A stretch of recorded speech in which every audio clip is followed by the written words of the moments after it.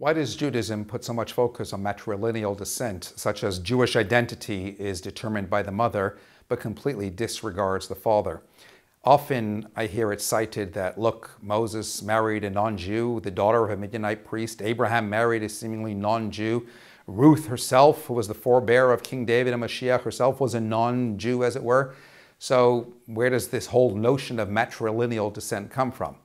Let's be very clear. First of all, in regards to that specific misconception, these people, these women rather, these unique righteous women, were not non-Jews. They essentially embraced monotheism, which was the sum total of what it meant, as it were, to be a Jew in that time prior to the Torah having been given.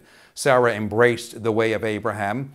Tzipporah, the wife of Moses, embraced the way of Moses. And even Ruth, well, she certainly converted. You can find that nowhere more so than in her declaration. Where you go, I will go. What you will do, I will do. Where you lie, I will lie. Where you die, I will die.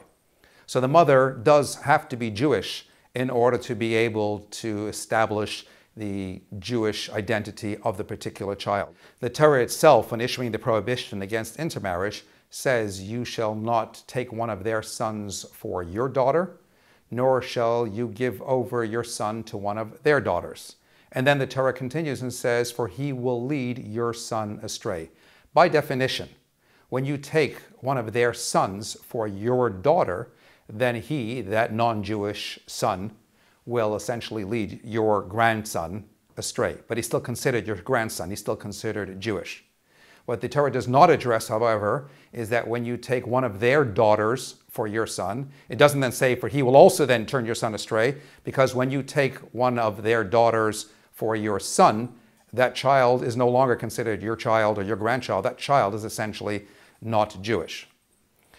The Kabbalistic understanding of why the child is determined by virtue of the mother is because the mother is the one who conceives the child. The mother is the one who is the caretaker of the soul. The mother is the one into which the soul descends into in the first instance before being born into this world. And therefore, the mother itself, herself rather, has to be a Jewish soul that then conceives this Jewish child and brings it here into this world. When it's a non-Jewish mother, she is, to all intent and purposes, unique in the way she has her own defined role. She has her own unique soul, but doesn't have that added godly soul.